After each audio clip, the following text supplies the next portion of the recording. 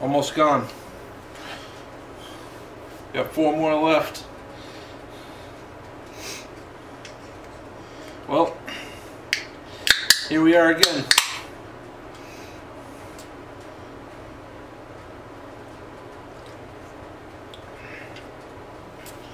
As you can see, pulled in the 2001 Silverado. Do a little backstory on this truck. Some of you may recognize it if you've been keeping track and following along throughout the years. So this truck I acquired in May of 2014. We live here? We recording? Oh yeah, we're on. Alright, so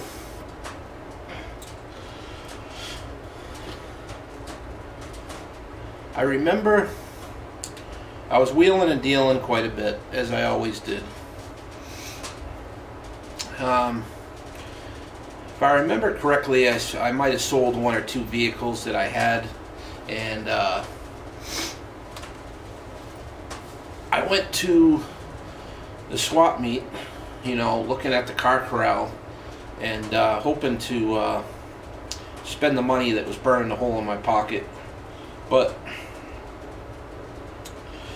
couldn't really find too much, so ended up coming home, and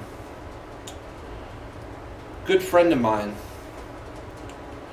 he called me up and he said, "Hey, I'm not sure if you're really, you know, would be interested. I know it's really not your thing, but my my girlfriend's mother has this Chevy Silverado," and so the story goes, she bought the truck brand new right off the lot,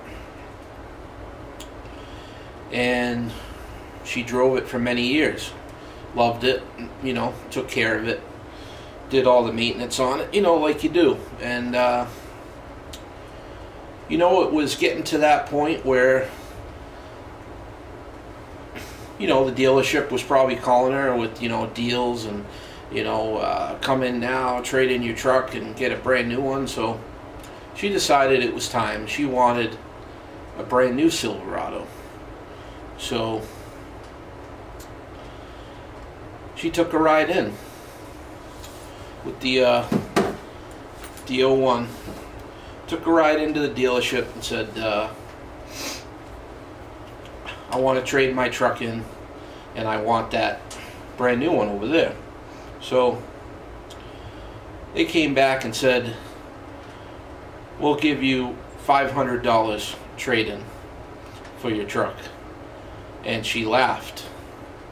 $500? No. And she told them that her actual words were, "I will park this in my front yard and wash it and look at it for $500, and you're not getting it." So she turned around and she bought the new truck, and she said, "Bring it home for me, because I'm driving my old truck home. You ain't getting it." They try to talk her out of it, of course, because, you know, they want to, you know, it ends up being free to them because they just work it out in the numbers. You don't actually get the trade-in. But anyway, she brought the truck home. So my friend calls me and says, you know, she's got this truck. She hasn't advertised it or anything, but this is the story behind it. And she wants $1,500 for this truck. The AC works ice cold. It actually, at the time, it was working, and then it needed a condenser. And he said, if you buy it, I'll put the condenser in, no problem. You know, we could charge the AC and you'll be all set. So I said, man, I don't really, what do I want at 2001? You know, I was into the older stuff. And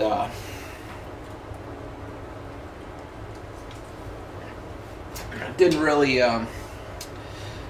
know much about the newer LS motor trucks and stuff like that. Really didn't pay much attention to it. But I took a ride over and checked it out. And I took this thing for a ride around the block, and I mean, to me, it was like a brand new truck. And you know, at the time, there was just a small bit of rust peeking through on the rocker panel. Nothing much else. Didn't really need anything. The tires were getting a little bit old, but had some BF Goodriches on it that were getting a little bit weather cracked. But I mean, I was like, you know what, $1,500. Even if I drive it for a month, I could turn around and you could sell this truck for, you know, $3-4 grand. So it had, I believe, it had around 180,000 on it, somewhere around there. Which, you know, if you know anything about these, that's nothing. So I threw the money at him. I said, here's my $1,500. I said, you know, he said, I'll bring it after I clean our stuff out. You know, I'll bring it over for you. So brought it home, and there you go. I got a 01 Silverado sitting in the driveway. So I put it on the road, registered it, you know, insured it and everything, and we got the AC working in it, and I mean, it was like the best summer I've ever had. I mean, driving around in this thing, I towed my car trailer with it. I towed many cars with it. It's only got a little bed, which kind of sucks. You know, it's only like that 6.5 foot bed or something. But I filled it with scrap. There's many pictures. You go on Facebook, you can see them. But just a real great truck. Not really sure how many years I drove it for, actually, as my truck, but it was just like luxury to have it, you know, with the nice interior and the AC. There really is something to be said. I like the old trucks. I like riding around in them. I like the rattles. You know, I'm weird like that. But when you get in something like this, it spoils you, you know. It definitely does. And I mean, this is a, you know, this is a 2001. I mean, this is an old truck, you know, pretty much. And it's still like the new vehicle in the driveway. So anyway, I was driving it, and then I met who now is my wife, and we started seeing each other, and she moved into my place, and she was driving a shitty Chrysler LeBaron, which is probably not even any more of those on the road, you know, a little front wheel drive thing. The transmission ended up going in that, so I got rid of that, and I got her a 94 Lincoln Town Car that I thought was, you know, it was cheap. It was like $800, maybe $600 or $800, and it was black. It was a decent car. Had, you know, it was luxury, everything in it. Had the 4.6 rear wheel drive, and the thing was, when it got to be winter time, she didn't like it because you know, being rear wheel drive, I mean, that's fun to me or you. Maybe it's fun to you, I don't know. But to drive that in the snow, it's, you know, that's fun to me. But to her, it was, she couldn't control it, you know, she didn't like it.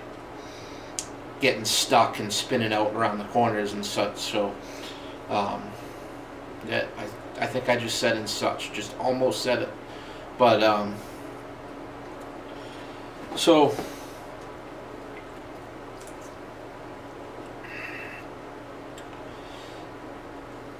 she ended up getting a pretty decent tax return. She had some cash, and she said, you know, I said, you know, we got to get you a vehicle that, you know, is more fitting. And she said, I want that truck, you know. She said it could still be, you know, it's still going to be here. You could still use it whenever you want. But she said, you know, I want that truck to drive as my own, to go back and forth to work in and stuff like that. So I ended up, she made me an offer I couldn't refuse. And we ended up switching out and trading, and some cash and the Lincoln. I ended up with that Lincoln, and so I started driving that Lincoln back and forth to work, and I was having fun in that thing. I mean, it was a nice car. The heat worked good, and but one day all the brake lines blew out in it. I was driving to work, and I lost everything. I mean, there was no brakes at all. I looked underneath of it, and it was just so rotted underneath, like a lot of them are. So I ended up parking that. I drove it home, actually, with no brakes, through traffic, morning, you know, work traffic.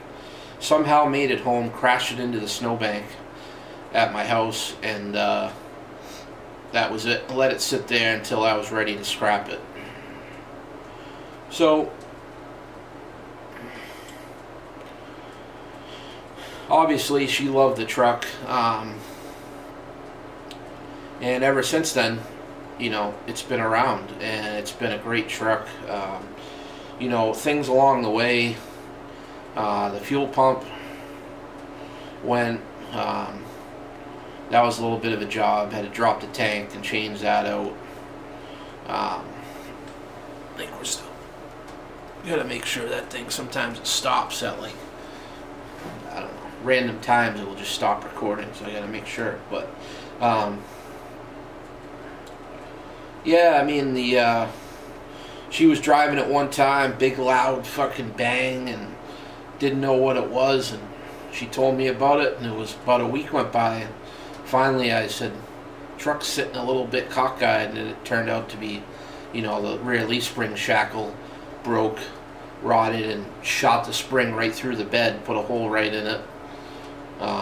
So I got 2 brand new shackles for it, put those on. You know, little things, nothing too crazy. I actually pulled it in today because, I don't know if you can see behind me, the chrome mirrors, you know, she had a couple of mishaps where she kept catching the mirrors on tree branches and telephone poles or something, I don't know. But she kept breaking them, and they were the power ones, you know, expensive chrome with the power, and so I ended up finally just swapping them out for a couple of work truck mirrors that were just black and no, you know, no power, no nothing, just straight bare bones ones, and to kind of, you know, teach her a lesson. It was kind of a joke for years, but needless to say, I've never heard the end of it. And she always said, we gotta get those chrome mirrors, you know. We gotta get those chrome mirrors back on. So I ended up, I had a passenger side that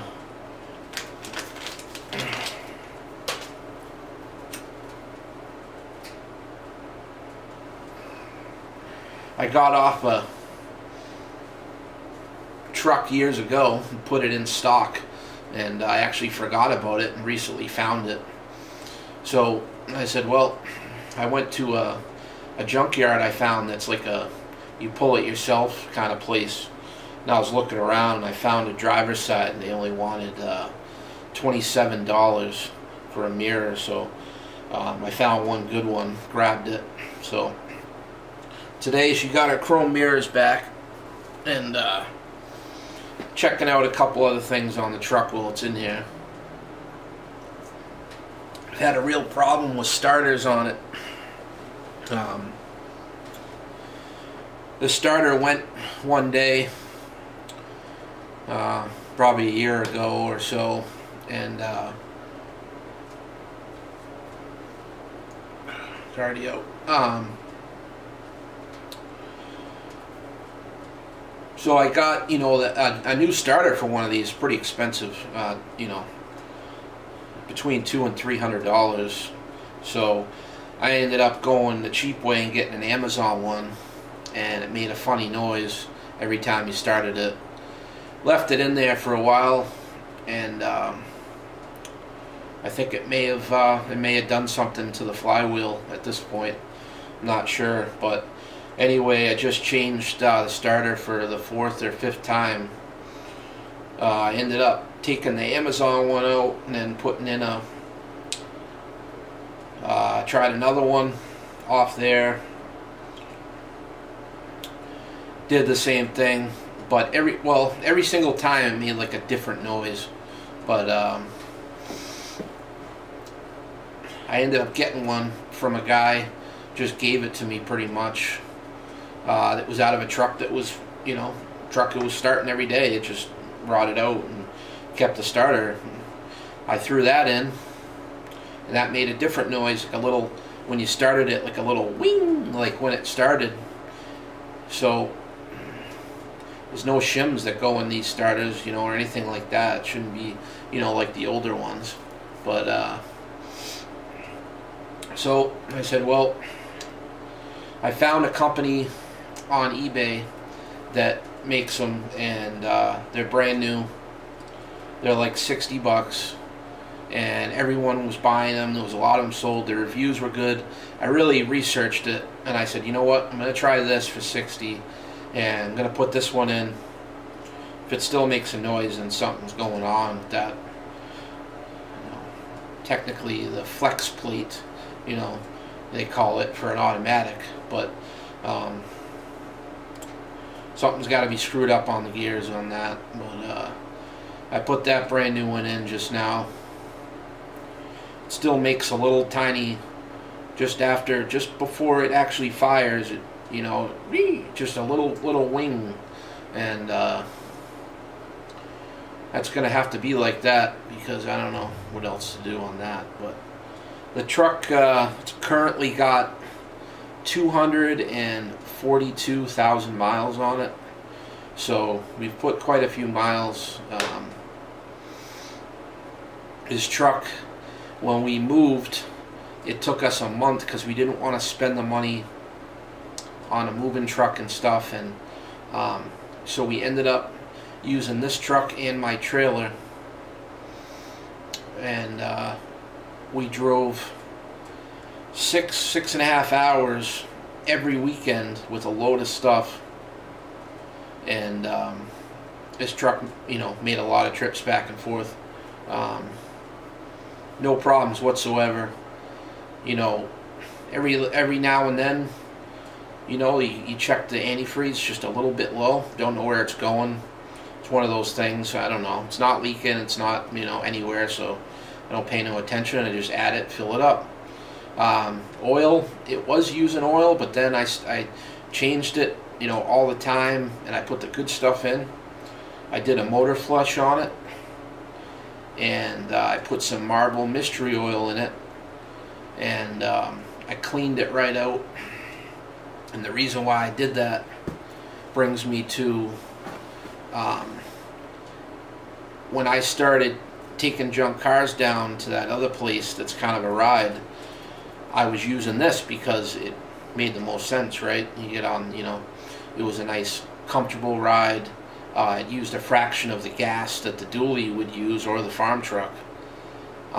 It was just easy. And plus, what we would do is I would have a car to go in, a junk car, and she would come with me, and we would take a ride down, cash that in, and then we would stop and get supplies at at all the stores down there that we don't have up here.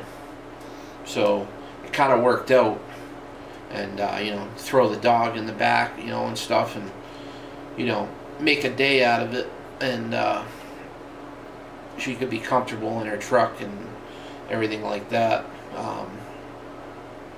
So that was working out. But what started to happen was every time we would use it to tow a car, the next day you'd start it up, and it just was not happy. It was ticking real loud ticking in the top end of the engine. So she finally said, we both kind of agreed, she said, maybe we shouldn't tow cars with this anymore, to keep it alive. And I kind of agreed. I said, yeah, it's probably a good idea. But it's got the good old 5.3. And so, yeah, I did that motor flush, and I got a lot of gunk out of it. I mean, it wouldn't even pour out of the drain bucket. It was so thick, all the shit that was built up in there. And after the new, these like to have thin oil in them, I learned, and I put a AC Delco filter, put some nice oil, put half a quart of Marvel in there, and it's been pretty quiet. Of course, it's always done that low end, little 5.3, almost like a knock when it's cold, but it's done that since the lady said that, it did that for her at, probably 100,000 miles or so, maybe even less. But that's where it's at with that. And at this point,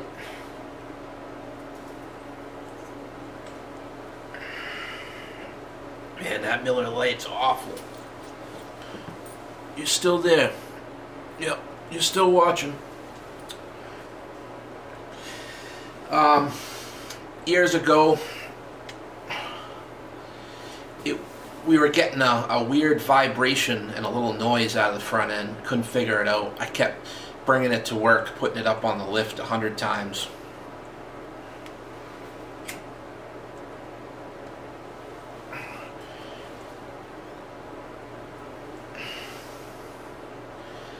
Finally came to the conclusion that where the front axle goes into the differential was wobbly. And so there's a bearing right there that goes bad. And the lady, the original owner, when she drove this, if there was a flake of snow, she pressed four-wheel drive, and she got right on the interstate and went to work, about an hour ride every morning. And if there was any snow, it was in four-wheel drive. So I thought that might have been, what caused that anyway. But so instead of trying to take it all apart and replace that bearing, which would have been a nightmare from what I was told, and what's the rest of the differential in for shape, like what's going on in there. So I ended up just getting a whole differential delivered from the junkyard. It was like $1.50, I think. And at the time I had a 9 to 5, and so I was busy, so I just paid a guy to put it in. I think he charged me $150 or something, slap it in, and it was great. I mean, it was like right back to a brand new truck, and that solved that. But we're at the point years later and a ton of miles that it started doing that again. And I ended up, if you remember, a big Ford van I scrapped, an E350 church van, like a big bus. The cat was worth $700 on that van, by the way. But that had brand new load range D 245 75 16s on it, a little bit smaller, but I paid an extra 100 for the van because I wanted the tires to put on this, because the tires were getting kind of bad and they're a little mismatched here and there. So this had 265s on it, a little bigger, a little bubbly, but I ended up making so much profit off that van, didn't even matter, so got the tires for free. But I took the wheels off, brought them up the street, and I had them mounted and balanced. And like I said, they're general grabbers, they're like brand new tires, whatever. got them on there all balanced, and started driving it. Certain speeds kind of felt like it had a unbalanced tire, you know. It's kind of weird. So I went back, I drove back, back, and the kid was cool that did it and stuff, and he was outside having a smoke, and I just pulled up and said, hey, did these all balance up good? Did you find a bent wheel or, anything like that? And he said, no, everything was great, and no problem balancing them. I said, okay. I said, I got a little bit of a shimmy, but... So, turns out that the other tires, being bigger, I think, were making up for that slight vibration that was just starting. And then I just happened to change the tires to a much harder rubber, more plies, and now that vibration is noticeable. So I ended up pulling it in, jacking it up one day after that, and the first thing I did, because I remember from before, is I got under and I grabbed that axle, and sure enough, a little bit of play there. So I got the same problem. So to do the bearing, it's like you need like 3 different pullers, and it's just the bearing itself's expensive. Like, I don't know. I'm pretty much at this point looking for. I'm hoping that I could, that I get a whole nother truck, or something for junk that I can take apart and take the diff out, because it's a pretty common one. It's they all fit from the Yukons, Tahoes, Suburbans, and all the pickups, GMC, whatever. They're all the same as long as it's 373 gears.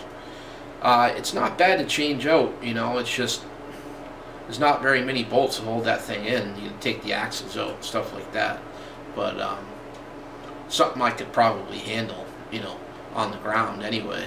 But so there's a guy in town that stopped me one day and said, you pick up junk cars? And I said, yeah. And he said, I got an '01 Silverado that I'm looking, and I said, yep, I'm interested in that. He said, you give me, a couple $100 for it? Yep, definitely would, because I know that, that's how much I would pay anyway. But if I get that, then I can get all the parts, and possibly even another LS engine to put, in the corner or something. But that's what I'm looking for right now for this. It's still driven daily. I mean, it doesn't bother anything. It's not really getting worse, but I imagine that it will eventually. Took it on a couple of 2-hour rides to and from, and there's really no problem. It's just you kind of feel it at a certain speed, and it's sort of, like I said, feels like a unbalanced tire or something like that. But that's kind of what it needs right now. Other than that, fought a lot of window regulators, put a lot of those in it, a lot of door handles, but these days, the 4-wheel drive works. It's electronic. Had to change the actuator one time a couple years ago, no problem, very easy thing. So nothing really major. The rocker panels, last year, what was it, maybe 2 years ago now, they finally just poked right through, and there was good sections missing, so I ordered a couple of those slap-on, slip-on rocker panels. They were cheap. I cut out some of the rust, sprayed some of that shit in there to stop it, slapped them up there, couple self-tappers, welded the ends, hit it with some of that rocker guard, black right on the bottom. You can't even tell. Worked out perfect. So, you know, pass inspection. It's got, you know, a couple of stickers on it since, no problem. Cab corner was just starting to peek through. I just kind of smudged it up a little with some stuff and sprayed some of that rocker guard over, covered it up, no problem. The once we got into Maine, which that's all you see up here is these Silverados, but they're rotted bad, you know. You're still there. Yeah, see, just as I looked at that, it stopped. I don't know how to set it so it just keeps going. But anyway, a lot of people see the truck and say, man, that thing's in pretty nice shape, you know, for up here, because everything's all rotted out. But the running boards, you know, it had those running boards on it at one point. Those, you know, stepped on it, broke right off. I just ripped them off. You don't need those. Once we got up here, we were driving it, and she's like, man, you know, what do you got in the bed? You know, something's rattling around in the bed back there. She always hated it when I left stuff like scrap or something in the back, but turned out to be the shock on the driver's side. You know, that little bracket on the, there's a cross member. It's a round tube that goes right across, and, you know, it holds the shocks, and I believe the fuel tank sort of hooks to it at one point. But shock was just sitting there, and you couldn't even tell the difference because the shocks were probably gone, you know, weren't doing nothing, but you couldn't even tell the difference. So I just took that bottom bolt out, problem fixed. No shock, no more noise. She was happy with it, but that cross member obviously needs some work. It's probably, at this point, the whole thing's probably gonna have to be cut out and replaced. A lot of guys do them. They just use like a piece of like that pipe that I used on the dually exhaust would work good, like a 3-inch, you know, 3-inch exhaust pipe type thing. Slap it up in there, but you know, it's a bit of a project. You got to take a lot of stuff. You know, you got that fuel tank in the way, and you're going to be welding and stuff like that. So it is a bit of a project that, you know, I don't really want to get into. So that's like that, and the thing doesn't haul a lot of stuff. And like I said, I actually towed cars with it without that shock on there, and you couldn't even tell. So not too worried about it. But it usually, you know, for the most part now, it just, you know, is retired from hauling stuff. And it just sort of gets babied, you know, even though with 242,000 miles, you still slap this thing to the floor and it'll light up both rear tires and put you back in your seat, you know, which is crazy, but still runs great. Never have to use the 4-wheel drive when you're driving. The only thing is, like, if you want to get out of the driveway, just press the button, pull out, back in 2, you're all set. Oh, yeah, I kept it, I liked it quiet, you know, because everything I always had was loud, and I kind of thought it was funny how quiet the fucking thing was. But she wanted a little sound out of it, so the cheapest, easiest thing was just cut the muffler out and put a cherry bomb in there. I did that a while ago. It's still in good shape. It sounds good. It's got a nice little growl to it, but it's not too loud. Still has the factory cats on it. I haven't cut those off, but I know how much they're worth, and they're there if I need the money. But nah, I wouldn't do that because, you know, being at the front pipe, you know, you cut them off, and now you got to try to weld some pipe in there, and you're never going to get all around with the welder. So you're gonna have little leaks up there, and you know how I feel about exhaust leaks. So a lot of these things would lose the bolts in the manifolds, and they'd have exhaust leaks up there, and I was always happy that this never did that. And it's still pretty quiet as far as that goes. When I got it in 2014, I was told that it was due for a tune-up. Plugs, wires, never touched it. I've never touched one thing. All I've done is change the oil, stuff like that, you know. You know, the rear end cover rotted through. I think actually it did a couple times throughout its life, but had to replace that. Can't really think of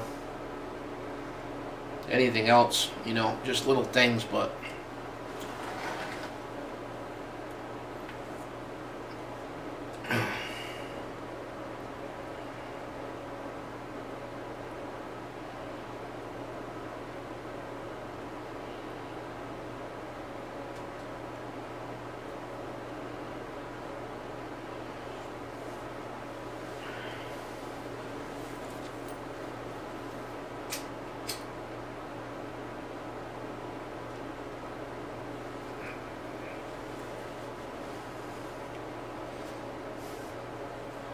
well, it's Sunday night. Just got dark. It's about that time to head in, think about something for dinner. But did a few things. Keep the wife off my back. She doesn't really get on my back, but I do like to, you know, complete little projects and stuff that, you know, it makes her happy. She still loves the truck. She still gets in it, smiles, likes driving it. And I'd have to say, out of a lot of stuff that I bought over the years, a lot of vehicles, this is definitely up there and one of the best deals I ever made. Really glad that, you know, that day I made the decision to buy this, because, you know, $1,500, and here we are. But anyway, you enjoyed the other backstory. Hope you enjoyed this one. And I know you want, you know, to hear about the other vehicles, and I figured maybe do one, you know, you weren't expecting to hear about, or maybe you didn't even know it was still around. But I notice sometimes, you know, people comment, and I do recognize, you know, the ones of you that, you know, you've been watching for years. And I recognize the names, and I know who you are. And it surprises me sometimes, you know, when you ask, like the video of the dually, I think someone asked, like, where's the Suburban? Like, you know, is it gone? And it's like, you know, I'm not going to fault you, but, you know, follow along. Yeah, the Suburban's still here. Suburban ain't going nowhere. But I explained before on the harsh road conditions up here, and with the Suburban, you know, driving through, being a daily driver for years, and driving through the stuff, you know, the shit on the roads and everything, that's parked for the winter. That don't get driven in the winter. So I took it right off the road, and it's just sitting in the back. So it's better off, you know, better off being covered in snow than being driven around in the shit, you know, with all the salt and rotting it out. So that's where we're at on that. But as far as this Silverado goes, at this point, this truck owes us absolutely nothing. We thought after, you know, moving and this truck, all the rides, we thought that was it. We thought, you know, my wife said that she expected that we pulled in the driveway of our new place and, you know, shut the key off and poof, and it goes up in smoke and never starts again. And it's kind of funny, but you know, that's kind of what I expected too. You know, I expected it to be pretty close to at the end of its life, but we're still going, and I try to patch it up, keep it going the best I can, you know, on the budget too, you know. So at this point we're trying to see how many miles can we get out of this thing, you know. Just gonna keep going. That's it. So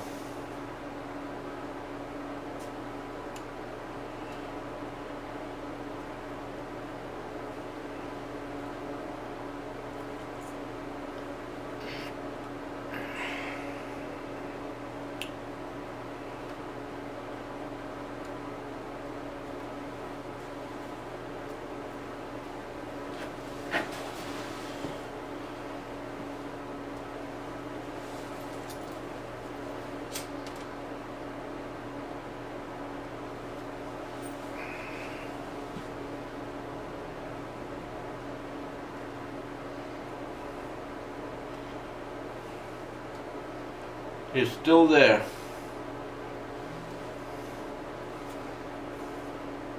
Still watching. I knew you would. Yep, I knew it all along.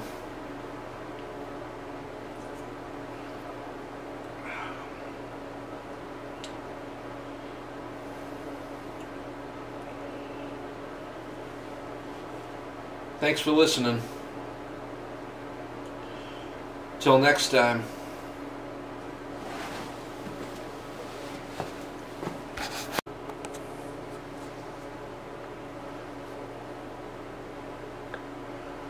See you on the streets.